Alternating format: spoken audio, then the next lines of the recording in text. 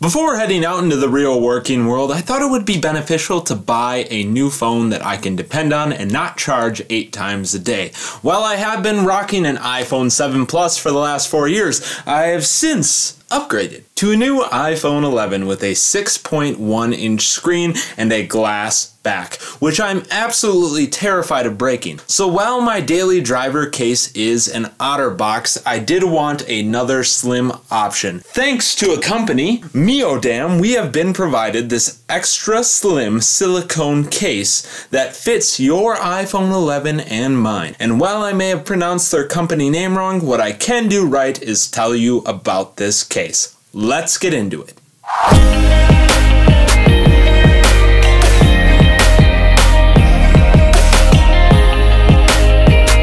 The case itself retails for the low cost of $14.99, link in the description, and this will fit your iPhone 11 with a 6.1-inch screen.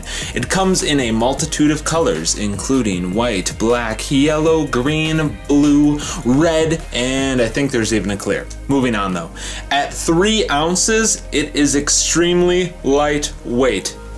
Like this light. I don't know what I was doing. That said, let's actually get into the case. We pop open the packaging, no tape. I really like this clamshell though. This is very fun. A nice clamshell. Oh, I don't know why, but I feel like I should maybe keep this for some odd reason. We pull out the case. There's some plastic. I don't think it's recyclable, but it'd be nice if it was. And we see that it is a case. Let's read a little bit about it, shall we? Is there anything in the packaging? It says, protective case, armor for your smartphone, product features, yada yada yada. Tells you how to put it in there.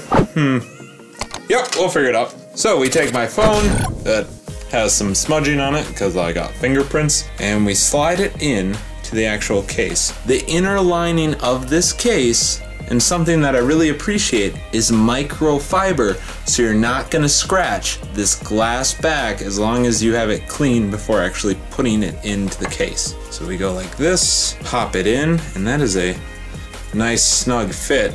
Now I'd like to say we're gonna do a drop test with this, but we're not, because frankly I can't afford another iPhone 11 and I don't want to break this one, so if you came here for that, sorry, you're gonna have to find a different video. Like I said though, 3 ounces, this doesn't add a lot of bulk to the phone itself. Also, the case is only 1.2 millimeters thick, and that means that it's just enough so that when you set it down, your camera lens isn't touching the surface, and also around the edges, if you were to set it down like this, your screen will not be touching the surface. It certainly is not as drop protective as an Otterbox, but from a functionality standpoint and it being slim, I see no issues with this being able to in and out of your pocket easily. Some things I really like about this is the silicone backing that doesn't leave finger marks or screeches or anything of that nature. It kind of feels like an eraser if you're wondering what the texture is like. If you have sweaty hands, which I know some people that do, thankfully I'm not a sufferer of perpetual sweaty hands, but if you do, this has got some good grip to it, so you're not gonna lose your phone whipping it around, and from what I can tell, it is really in there. We want to check that all the buttons still function. Volume up, volume down seem to work fine, and our lock button as well. There is a cutout for your silence toggle on the side, and then everything seems to be pretty in line with the cuts around the camera. I don't see any manufacturing defects, and on the bottom all the speakers are exposed as they should be.